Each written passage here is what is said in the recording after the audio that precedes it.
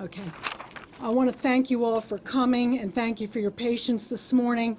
The sudden death of the county executive has been a shock to everyone in the local government community, and it's taken us a little bit of time to gather some information to provide to you all this morning. I'm Elise Armercost. I'm the Public Affairs Director for the Baltimore County Fire Department. And I want to explain to you, first of all, that the purpose of this briefing is to provide some detail about Mr. Kamenetz's medical emergency and the fire and EMS response to it. I've asked two people to be here to assist with this briefing. To my right is Dr. Gail Cunningham. She is the Chief Medical Officer at the University of Maryland St. Joseph Medical Center. And to my left is Fire Director Richard Schenning. Rich oversees our EMS division. If you have specific questions about EMS, he is our expert. What I'm going to do is to provide a linear account of this morning's events until the point at which we delivered Mr. Kamenetz to the hospital. Director Schenning, as I said, is our expert on EMS matters, so if we get into any kind of nitty-gritty about that, I'm going to defer to him. Excuse me just a minute. My throat is really dry this morning. Okay, so let me begin at the beginning. Shortly after 2 a.m. this morning, the Baltimore County 911 Center received a 911 call from the county executive complaining of tightness in the chest. He said on the call that he was making the call from the Chestnut Ridge Volunteer Fire Company. The 911 call awakened two members of the Chestnut Ridge Volunteer Fire Company who were sleeping at the station. They went down to the parking lot where they met the county executive and his wife. At this point, the county executive was conscious and he was speaking. The Chestnut Ridge members took him into the station to begin an evaluation and basic life support care, when the county executive's condition quickly deteriorated. He lost consciousness, he lost a pulse, and his heart stopped beating. Chestnut Ridge provided CPR manually and with a Lucas CPR device, which is an automated CPR device. They also used an automated external defibrillator to try to restore his heart rhythm. At one point, volunteer personnel did manage to restore his pulse, and they administered an IV to prepare him for advanced life support measures to be provided by career EMS personnel who were en route from the Garrison fire station. However, his condition again deteriorated, and Chestnut Ridge personnel continued to treat the county executive with CPR and defibrillation. The personnel from Chestnut Ridge defibrillated Mr. Kamenetz a total of 3 times prior to the arrival of the ALS team from Medic 19 out of the Garrison fire station. When Medic 19 arrived, they immediately began advanced life support measures, including administration of cardiac medications and airway management. Mr. Kamenetz was transferred into Medic 19 and prepared for transport. ALS care continued throughout the transport to St. Joseph. The medic was in emergency mode with lights and sirens the entire way to the hospital. 4 EMS professionals rode in the medic with the county executive, an EMT who was the driver, a paramedic, an EMS supervisor, and our fire department medical director, who is a licensed physician. At St. Joe's, he was immediately transferred to the care of the hospital staff. And at that point, I'm going to turn the podium over to Dr. Cunningham to talk about the hospital's role in his care. Thank you. So per protocol, en route to the hospital, we were notified not of who was coming, but that a full cardiac arrest was coming to St. Joe's, so our team is fully prepared. Our nurses and emergency medicine physician were prepared at the bedside when Mr. Kamenetz arrived. He was in full cardiac arrest, receiving CPR, and he had a heart rhythm called ventricular fibrillation, which is very difficult to treat. Our team continued with the full advanced cardiac life support, attempting to further defibrillate him and manage him medically, and very unfortunately were unable to ever restore a heartbeat and pronounced him dead right around 3:20 this morning. I'm happy to answer any questions. Were you aware of any heart ailment that he may have had beforehand? No, not aware. So you're not aware, or do you know if he did or not? You're not aware, or? So you Whether he had possibly could, you just don't know. I don't know, right. Explain what you said was an unusual, difficult to treat. What exactly was that? So he had something called ventricular fibrillation, which is a sign of the heart not getting good blood supply at all. The heart is an electrical organ, and so it's normally conducting electricity in a very methodical and systematic way. And when the heart is severely damaged and not getting a blood supply, the electricity flows across the heart very abnormally. And so it's why we have the AEDs out in the community, because sometimes you can reverse that with a defibrillator. Unfortunately, his was, I think, to the point of just not being able to return to normal. Doctor, Does can you that describe come- whether or not this is a common thing that you all see frequently in your business? Cardiac arrest? Well, in this, the arrhythmia that you're describing, is this a fairly common thing? This is a very common arrhythmia that we see when somebody has a cardiac arrest, yes. Common with a very serious heart attack. And sometimes can be resuscitated in the field or in the hospital, but many times cannot be. We just had a description of the life-saving efforts, which included the AED or something like it, which many people see in their workplaces and other places. Could you describe the importance of those devices regardless of the outcome here? Oh, so prompt defibrillation of this ventricular fibrillation can often restore back to a normal heart rate, and has been life-saving in several instances. So the sooner that you can apply it and begin defibrillation, hopefully the better the chance that the patient will survive. And does this happen in healthy people, or does it tend to happen in people who already have heart problems? It's often most associated with somebody who's having a sudden cardiac event, usually a sudden heart attack. Rarely we will see it just happen spontaneously in a young person, but that's much more rare. Elise, could you talk to us a little bit about how far away Mr. Kamenetz lives from the firehouse, and whether or not you have any information about why he and his wife made a decision to go there as opposed to call from home? Anything like that you could share with us, please? I'm not certain of exactly how far from the fire station he lives.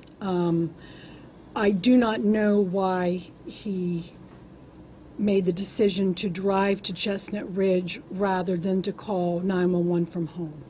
We just have no way of knowing that. Elise, earlier, I think it was in the press release, you had written that he woke up feeling ill and complained that he felt ill. Is that part of the timeline? Did he wake up feeling ill and then go to the Chestnut Ridge? And does that push back the timeline of events at all? No, not really. I mean, that is our understanding, that he woke up at home, said he was not feeling well, and said that he wanted to go to the Chestnut Ridge Volunteer Fire Company. Again, why he made that decision as opposed to calling 911 from home, I can't answer that question.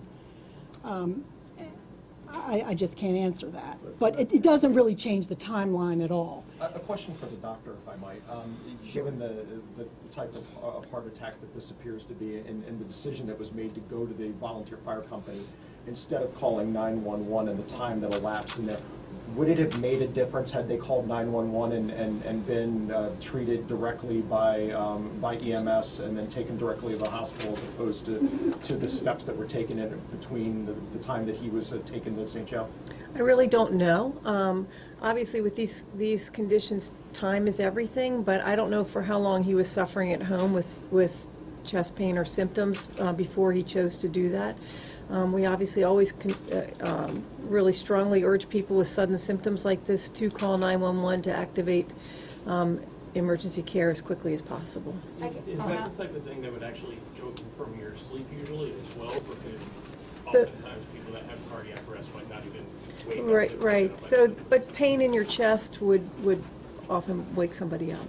And how long can you survive with your heart not beating? I mean, how long until you start getting brain damage? Oh, just minutes. Minutes. Yeah. I think for anyone who maybe called a loved one this morning and said, don't stop eating donuts, or, I love you, that kind of thing, there's the question of, was this volunteer fire station perhaps on the way to the hospital? Was he perhaps in the car going to the hospital? You could understand if you felt too bad, just pull over here, I know there's EMTs. Can you give us an idea of maybe the route he would have taken? Was this on the way? Yeah, we have no idea. We just can't answer that question. We're not in a position to answer that question. What we know, the facts as we know them, are that he made a 911 call from the parking lot, it appears, of the Chestnut Ridge Volunteer Fire Company.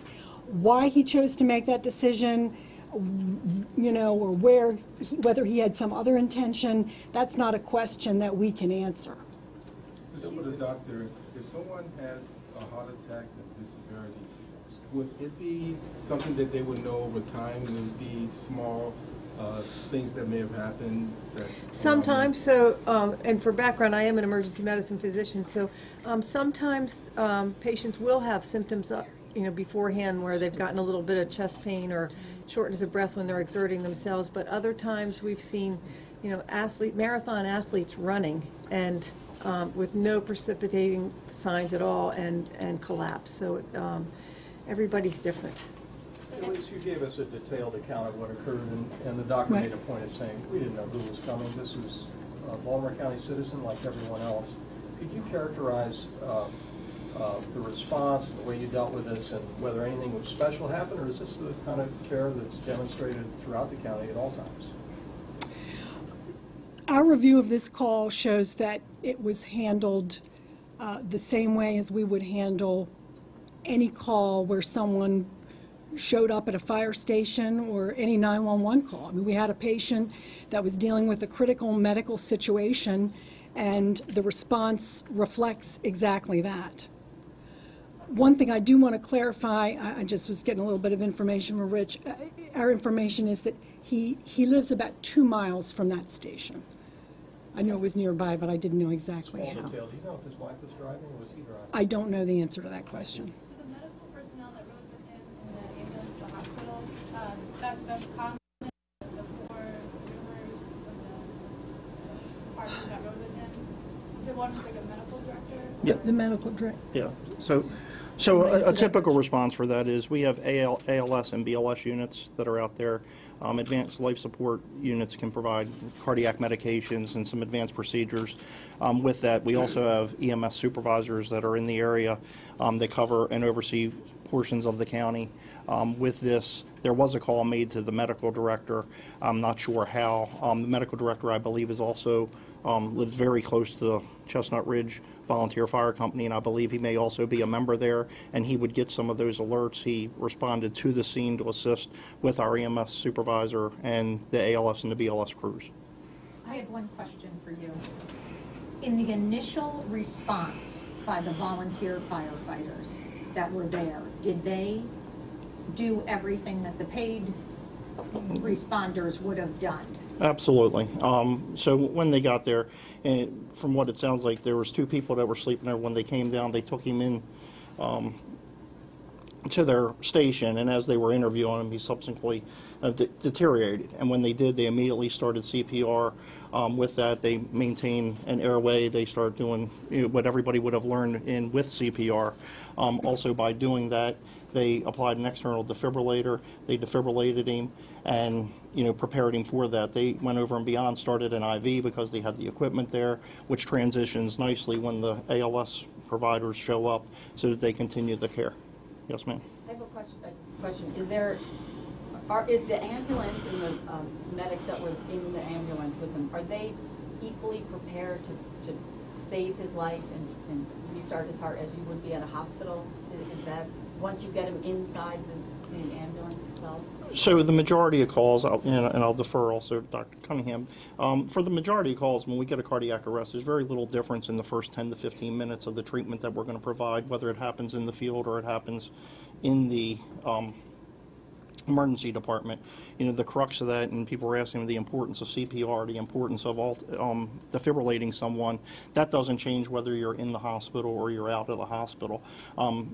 There's things which are a little bit more advanced, like starting IVs, giving cardiac medications, advanced airway management, things like that.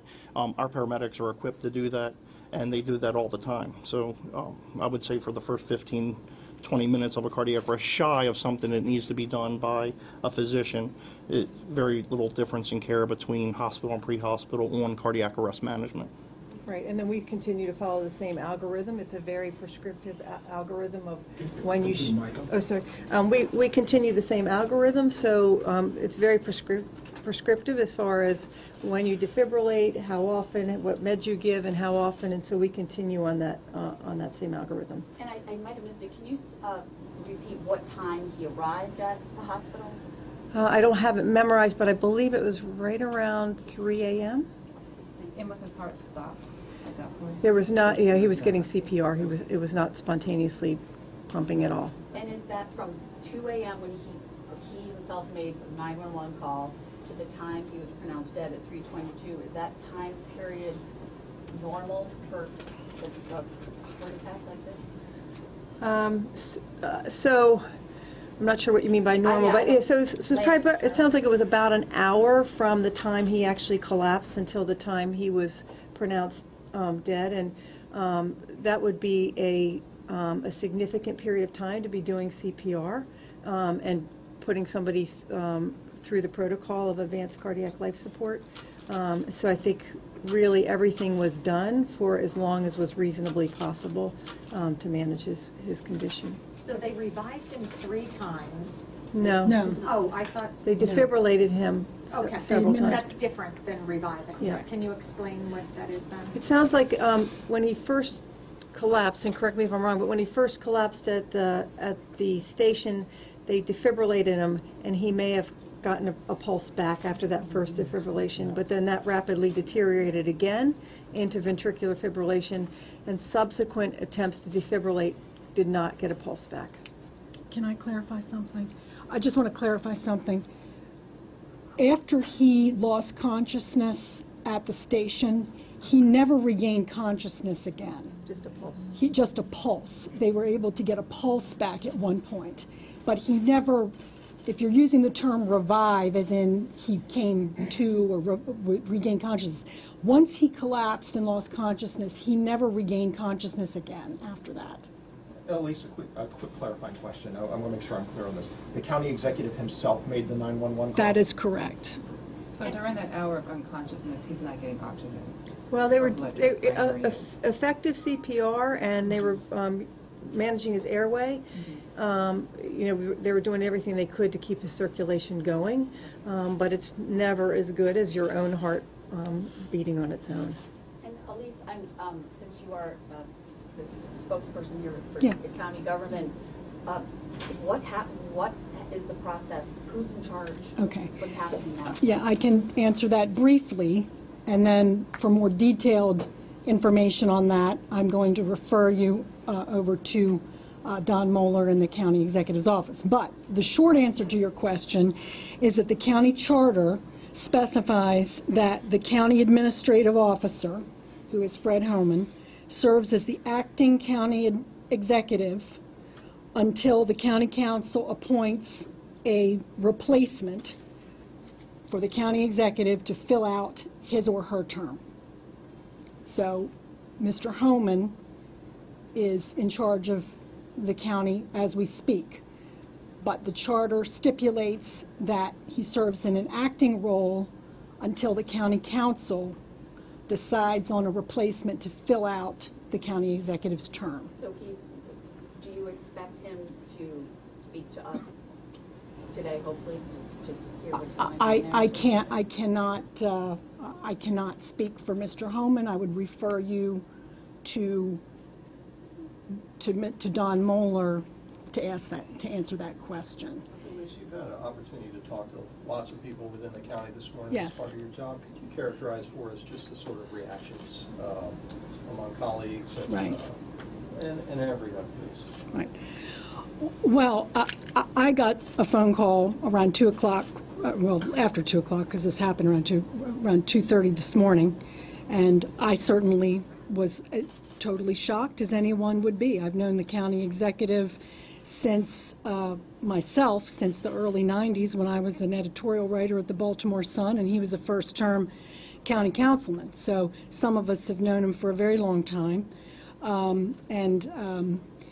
I was there when the chief of staff was making phone calls to let people know, and people were shocked, and there were a lot of tears and disbelief. I mean, when someone who seemed to be in the peak of health yesterday isn't with you today, it's just a shocking thing, and it's difficult to absorb.